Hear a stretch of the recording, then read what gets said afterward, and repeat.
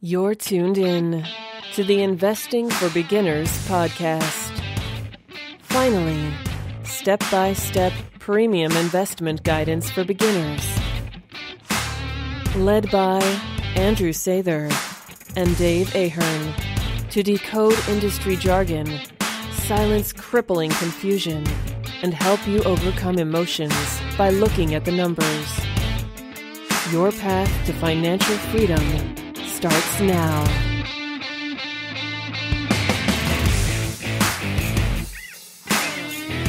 All right, folks, welcome to Investing for Beginners podcast. This is episode 55. Tonight, Andrew and I are going to discuss some of the worst money advice you can get. Yeah, so I kind of made a list here. It's kind of long. Try to keep it.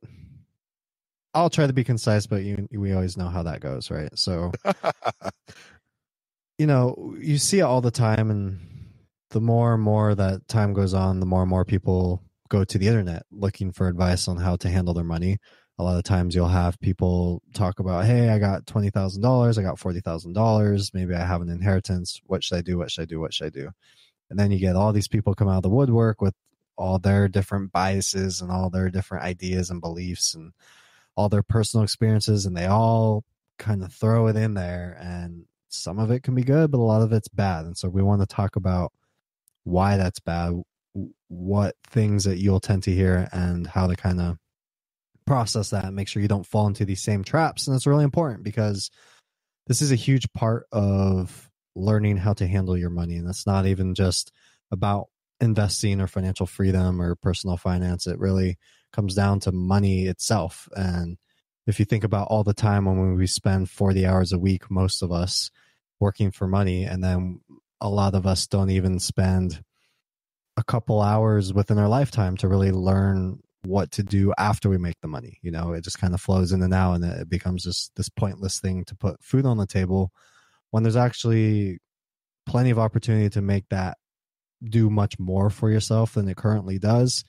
And unfortunately, like a lot of people like to kind of bemoan the fact that it's not really discussed in school. It's not taught in school. A lot of people don't learn about it unless either you seek it out or you're lucky to have somebody kind of bring that advice to you. And so obviously financial education is really important. And part of that is learning what are a lot of the common misconceptions, what are a lot of the kind of average pieces of advice that people give out to beginners, and how can we interpret it and kind of tackle it and really make it useful for us instead of hurtful.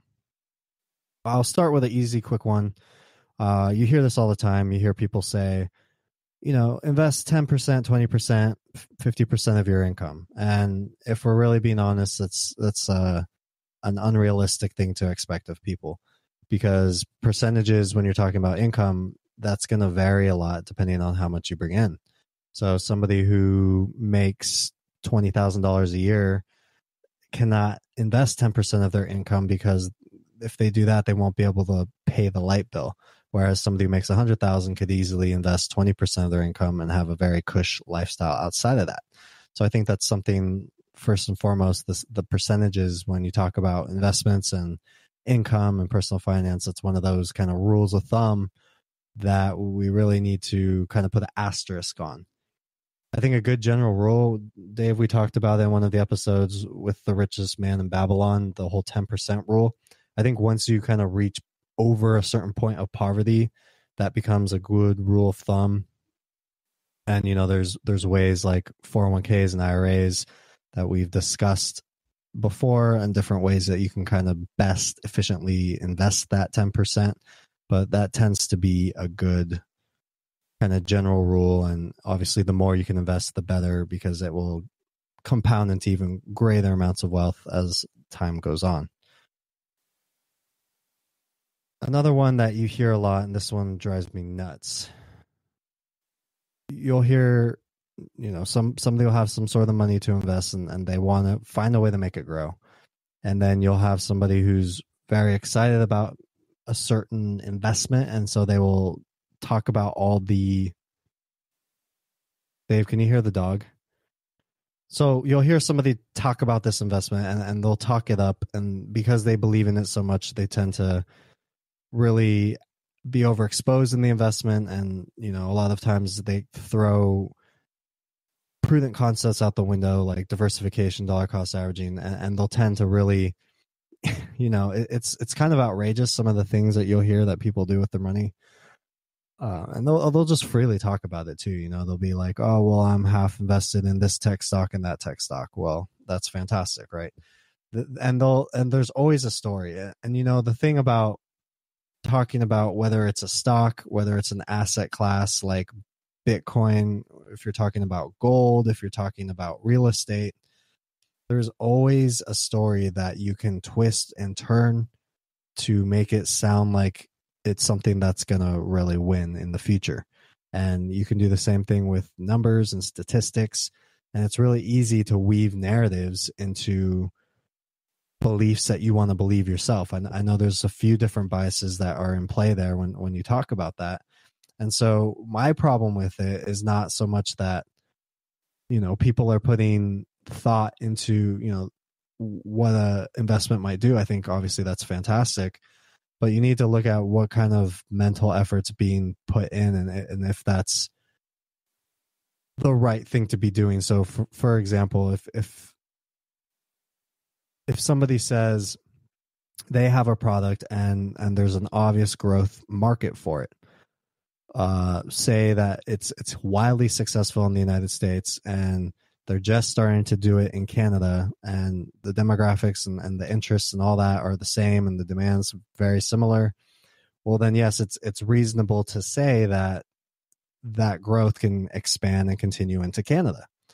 However, just saying that doesn't alone make it a good investment. There needs to be more context, and there needs to be cold, hard facts, and there needs to be numbers pulled from the financial statements and data to relate, you know, what price are you paying? That's what we talk about when we're talking about valuations. So, you know, is this company, even though it has a bright future, is it trading at a great price? Is the growth they've had lately, has that been all natural, or have they been throwing debt after debt on it just to let it happen? You know, if they are throwing debt to make growth happen, what happens when interest rates rise? Are you paying, you know, are you maybe getting a great deal on earnings, but not getting such a great deal on assets or sales or cash? You know, is the company have plenty of assets and earnings, but keep such little cash that one bad year could wipe them out? These are all different possibilities you really want to think about.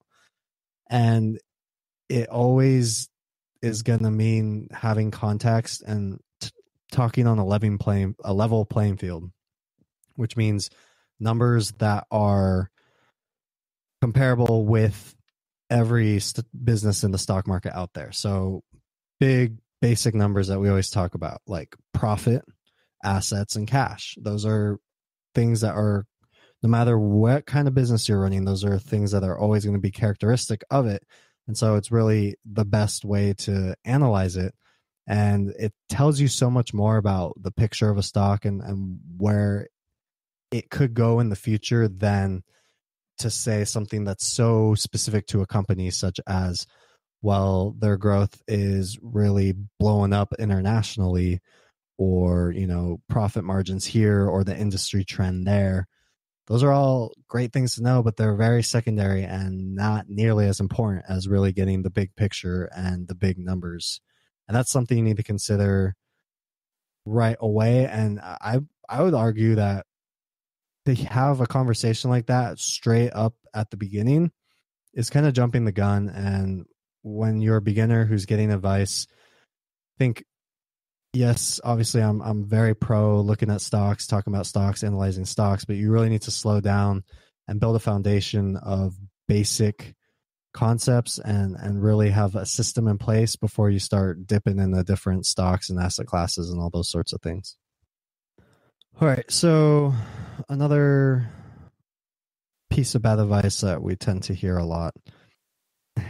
You kind of have some investors who like to, I like this phrase a lot, and I hear it used in places other than the investing world, but where you get too cute, right? Where you really try to reinvent the wheel and find ways that you think are going to make a ton of money in the future. And in reality, it's kind of just doing too much when you're kind of missing the huge big picture. So, for example, if somebody has some sort of futuristic, crystal ball kind of insight that the United States is no longer going to be the place for all your money to be when it comes to the stock market. So that they might talk about, well, you should invest abroad 100%. Or maybe they have some sort of idea about a certain, I don't know, ETF or a certain macro trend that they're really going to try to take advantage of. And so they pour all their capital into that. It sounds like great ideas, and it sounds like it's giving you an edge, but in reality, you need to understand that the way to make money in the market is to be invested in businesses.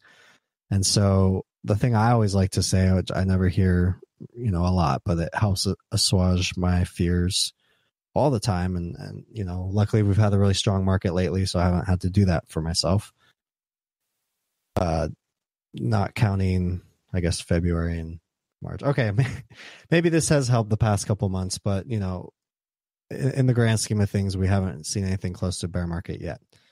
But the idea that, do you think that business will happen tomorrow? Do you think the business world will be alive tomorrow? Do you think that money will continue to flow through businesses throughout the future in the next 10, 20, 30, 40 years? I think that answer is obviously yes for the majority of us. And so because we know that fact, then we can feel confident that if we are invested in businesses, that they will continue to grow and they will continue to be there tomorrow, and we won't lose all of our money. Because if we're invested in enough businesses, then we know that a majority of businesses will still be around and business will still be flowing. So we can feel good about our chances. Obviously, you want to do things like diversify, because you never know, one or two businesses could fall through the cracks and really fail. We just saw Toys R Us go under. So you never know, but as a general trend, business will continue, and that's how gains will happen is through these businesses continuing to do their thing over years and years and years, and taking profits, making profits, turning those profits into more profits, and having it just balloon up and really compound over time. So I think it's important to be able to distinguish between when people are trying to get too cute with their advice, if they're trying to get too complex too early, if they're if they're straying away from some of the basics that we always like to teach. Things like dollar cost averaging, diversification, long-term investing, and trying to buy stocks that are generally trading at a margin of safety with an emphasis on the safety. Hey you, what's the best way to get started in the market? Download Andrew's free ebook at stockmarketpdf.com. You won't regret it. And I'm going to save the best one for last. And I think, if you're listening to this and this all sounds like kind of common sense to you, I would really implore you just listen to the end, or, I'll just talk about it now, because maybe one of the biggest things I see when I'm online and somebody asks for advice from anybody, and a lot of people tend to chime in, and they'll say that you should just buy an index ETF and be done with it. Now, I personally try to buy individual stocks, and I talk about it a lot. And there are reasons behind why I personally buy individual stocks over ETFs. And those are, well thought out theories and reasons, and there are historical facts behind that, this and that, and I'm playing to my strengths, all these sorts of things. However, I don't think that advice in of itself is bad. It is good advice, and it can help a lot of people, and it's a way a lot of people should invest. However, there's a lot of problem with just saying, here's a solution, now go away. Because while investing has kind of a lot conceptually to digest, especially when you're first starting out, how you actually behave when things get tough is going to have a much larger impact on your results. So if I go back to what I was talking about businesses being around, and if you look at something as simple as the average S&P 500 return over the last, let's say, 90 years, that's hovered around 9 to 10, maybe 11% per year, depending on what time period you're looking at. But over decades and decades and decades, it's been close to this 10% a year has been the stock market average return. The key there is that while you do try to buy low and sell high, you try to buy companies that are cheap and sell companies that get expensive.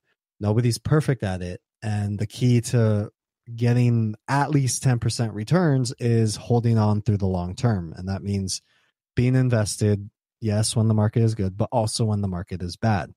Because there's plenty of studies and you can go through and kind of run some tests yourself and do some number experiments and see what will happen.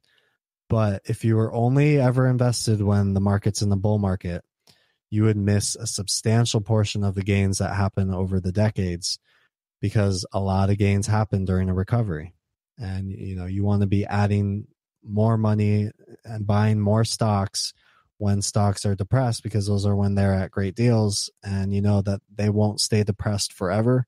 And so when they finally do pop up, it's usually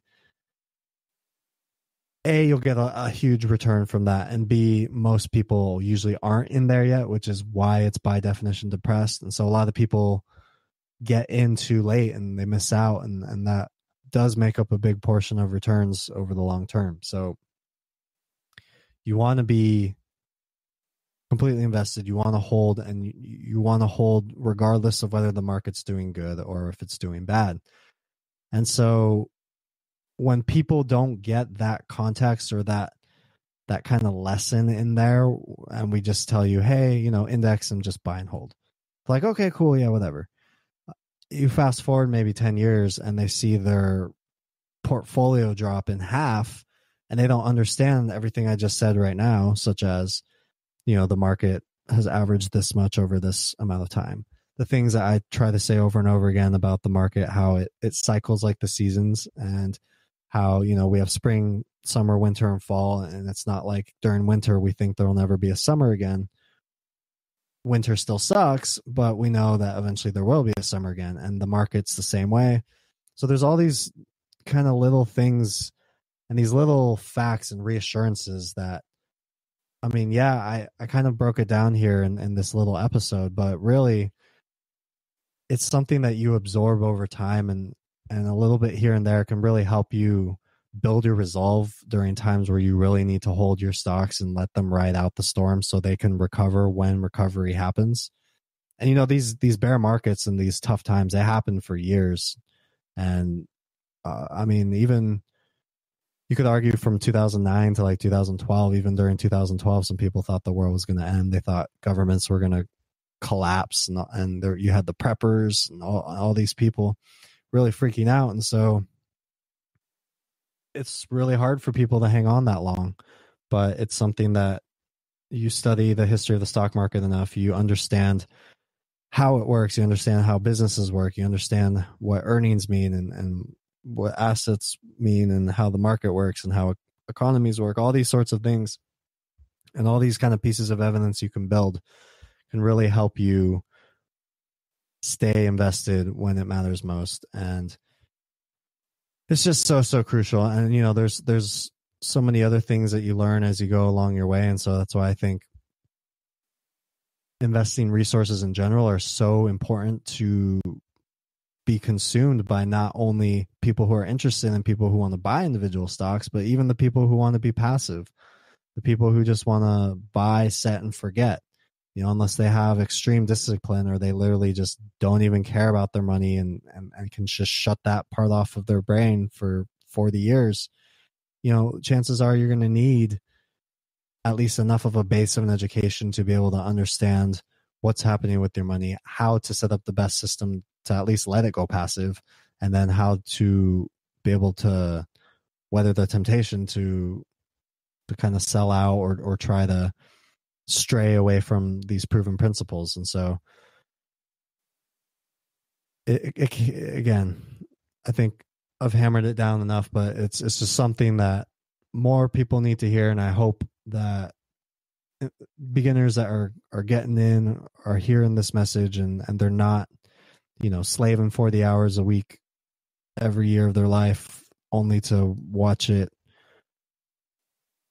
kind of watch it slip through your fingers when you don't have just basic financial, basic money, basic investing advice, and how to make your money kind of move forward from that. Another piece of bad advice, I mean, this isn't so much bad advice, but maybe it's a way you can take some good kind of action pieces a little too far. I think it's obvious if you want to create more money for yourself, limiting your expenses really helps with that, and it gives you more available to be able to invest. Creating a budget tends to work for a ton of people. I know it's worked for me to open up more money to put into the stock market. Problem with budget is getting into like a budget hell where you might not, you might squeeze your budget so short that you completely suck any enjoyment out of your life whatsoever. I think a lot of us kind of do this initially when we first get into personal finance. I know I certainly did, but I learned over time, just chill out, relax. It's going to happen. Wealth's going to be built eventually and anyways. So you got to enjoy the journey along the way. And I think if you make it too restrictive and too kind of gung-ho, especially at the beginning, you're not going to build sustainable habits and you're not going to see results over the long term. And kind of piggybacking off of that, I think something that I know I do, and I know a lot of people do as well, is they'll track their net worth on a spreadsheet. And I think in general, it's a good thing to do, but you just have to be careful not to take it overboard, because as the market moves, that net worth number that you're looking at moves as well. And so again, back to the discussion of, well, if we hit a bear market, if the stock market crashes, if it loses 25 to 50%, now all of a sudden we feel like we're backtracking instead of moving forward. When in reality, if you're doing the things we talk about, you're dollar cost averaging, you're buying shares every month, your wealth is actually growing. You just can't see it right now, but you're accumulating more assets. You're accumulating more pieces of these businesses. You're growing your business portfolio, so to say. And so you're growing invisible wealth, but on paper, it looks like you're losing. And that can be really disheartening, and it could make you do something extreme. It could make you quit. It could do any of those sorts of things. So I think it's really important to, if you're going to track your net worth, make sure you understand this key concept that it's only helpful to a degree. And I'd say it's much more helpful at showing you how you're paying off debt rather than like how much money you actually have. And, I think putting more of a focus on accumulating assets rather than watching your balances grow is really, really key if you want to put your mind at ease when it comes to being on this financial freedom path. And I guess the last piece of advice I'll kind of dispel in a way on this episode is, I guess, just be careful when you meet the people who are really raw market, raw. Like, the kind of stereotypical Wall Street, follows the tickers, knows all the technical terms, has a lot of charts in their life, right? And really kind of lives and breathes the market and really studies the market. They probably can make a lot of money. Maybe they do. But when you talk about all the principles that we always hammer down on the podcast, when you talk about being part owner of a business and again, building that business portfolio, you really don't care what happens in the market too much. And I think it's easy to be kind of suckered into the whole game of the stock market. And there's much more to the stock market than what the stock market presents on the surface.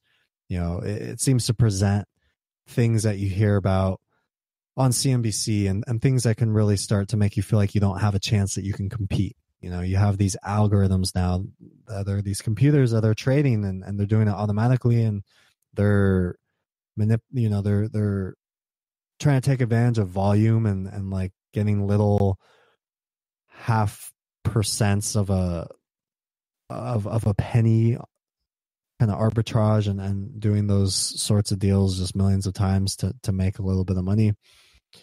And then you have a lot of people who like to claim that they can, I don't know why it's still so prevalent, but you always have people who like to make these price targets. There's a price target for this stock. There's a price target for Bitcoin. There's a price target for the market. And it's just so ridiculous, especially when you're talking about the stock market as a whole. If you're talking about the S&P 500, you're talking about the Dow. I don't like to put people on blast like individually, but one's particularly coming to my mind where he's written books calling this about the Dow, calling that number on the Dow, and just been completely and utterly wrong. I think he got maybe 1 out of 5 predictions right, and now he thinks he's like the smartest guy alive, and he got some publicity after that. But there's just so many people like that, and there's so much focus on the wrong things. The stock market creates liquidity. It's a place where a lot of money flows in and out very quickly on the day-to-day basis. It's very exciting. There's ringing bells. There's flashing tickers, all these sorts of things. But at the end of the day, at its very core, it is a marketplace, and it is comprised of businesses that are actually making money in the real world. Aside from the whole Wall Street financial kind of make money off commissions and make money by moving money and all these things, there's actual money, actual businesses doing real things that matter in the world. And so when we approach it that way, then we can really do a better job at picking the right stocks and picking the right businesses that are doing well on when you look at the business and they're doing well from a business perspective rather than just a share price perspective.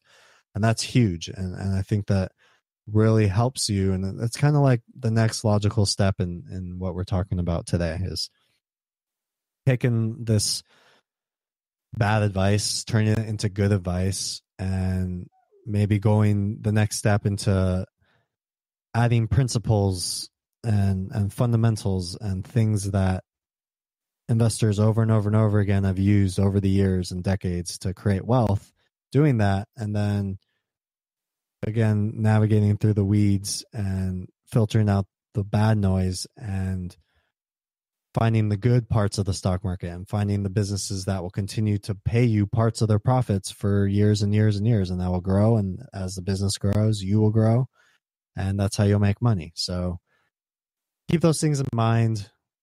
Really try to take everything that comes at you with a grain of salt.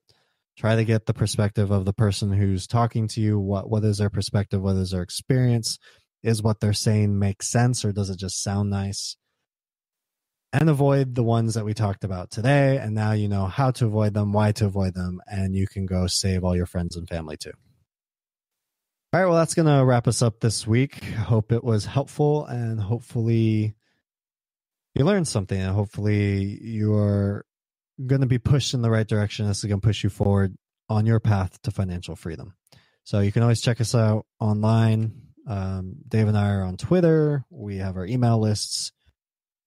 Obviously, you can read the show notes if you need to. Leave a comment if you want on the show notes, investingforbeginners.com/podcast. Actually had a nice comment from a guy on one of our recent episodes, and he talked about just kind of, I want to share what he said because it was kind of cool to hear some of the takeaways he had from the show and kind of where he is along his journey, and it's something that you can maybe apply for yourself. I mean, for one, he's talking about how he's reading One Up on Wall Street by Peter Lynch, which I'm currently reading too, and it's a fantastic book, and it's really short, and it's a great intro into the markets. It's from Ed. He goes, "Hi, I've been listening to your podcast for a while now, but never took the opportunity to subscribe to your mailing list. But I just subscribed today. I can tell you really I can tell you I really enjoyed this last podcast. I'm new to investing with very small positions, but learning something new every single day. At first, as new investors, we don't understand how this works, and we want profits fast and consistently without putting in the time or the effort to understand how the market works. I can relate to Andrew's opinion to take profit and forget about the stock, not get attached. As Peter Lynch would say, the stock doesn't even know you own it. Thanks for your knowledge and keep it up. Well, thank you, Ed. If anybody else wants to leave a comment, feel free. I know I love to reply to you guys and talk to you guys on there and hear your thoughts from these podcast episodes. And, Ed summed it up really nicely. He said, we all want profits fast without putting in the time and effort to understand how the market works. And so something we should all try not to do, because it's, even if you do get the profits, it could be very unsustainable and you probably won't have nice long-term results from it. So go out there, get more knowledge, buy some stocks, grow your wealth, invest with a margin of safety, emphasis on the safety, and we'll talk to you guys next time. We hope you enjoyed this content. 7 Steps to Understanding the Stock Market shows you precisely how to break down the numbers in an engaging and readable way with real-life examples. Get access today at stockmarketpdf.com. Until next time, have a prosperous day. The information contained is for general information and educational purposes only. It is not intended for a substitute for legal, commercial, and/or financial advice from a licensed professional. Review our full disclaimer at einvestingforbeginners.com.